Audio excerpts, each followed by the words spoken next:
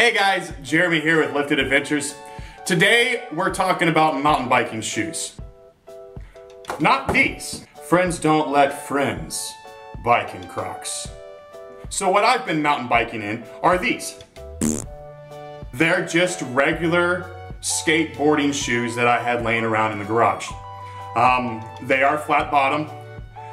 They're a little tougher on the bottom, but they are very padded. Some of y'all might mountain bike in sneakers, tennis shoes, running shoes. That's fine.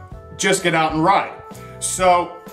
But these are what I had laying around, and I decided I was going to upgrade a little bit and look into getting some mountain biking shoes. Now, I'm not one to spend a lot of money on shoes. That's my wife.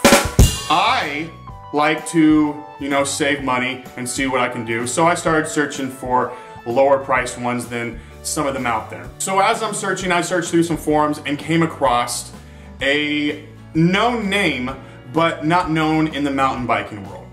A buddy of mine works for this company and sent me a pair of these shoes to try out and have and do a review on.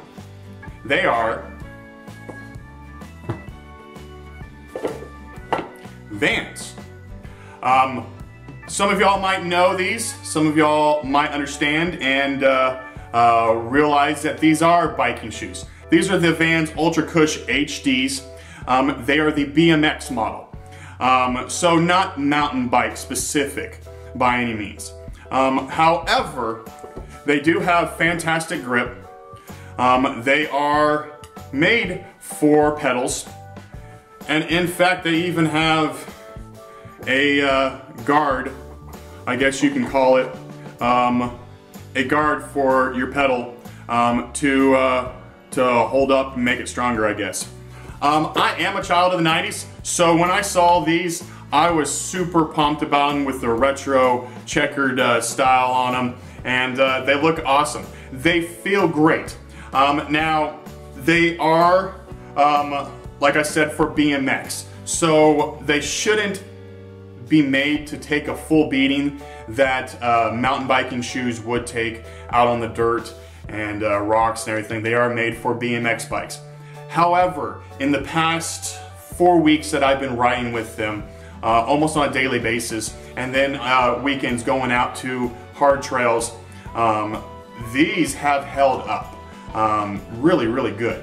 They're strong, they have good support in them, they're not too soft. I feel the pedal underneath me and I'm able to move some, but they are stiff enough that I'm not losing my grip, I'm not losing my pedal power, and they have really good grip on the bottom of them. They have what's called the wafer cup underneath them.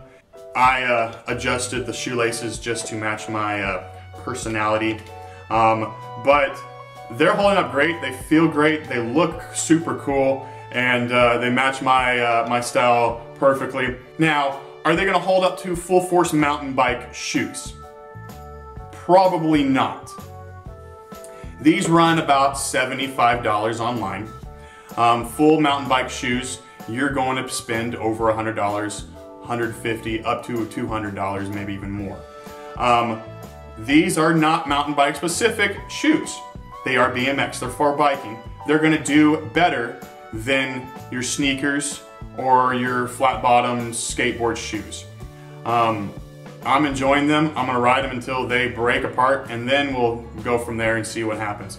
But these are awesome. I'm super pumped about them. They're comfortable, they look awesome, and I'm enjoying them. But yeah, there you have it. The BMX style Vans shoes can be used for mountain biking shoes, but like I said before, use whatever you have. Just make sure it's not a pair of Crocs or open toe sandals or sandals period or anything, or ballet shoes or barefoot. Make sure you got something on your feet.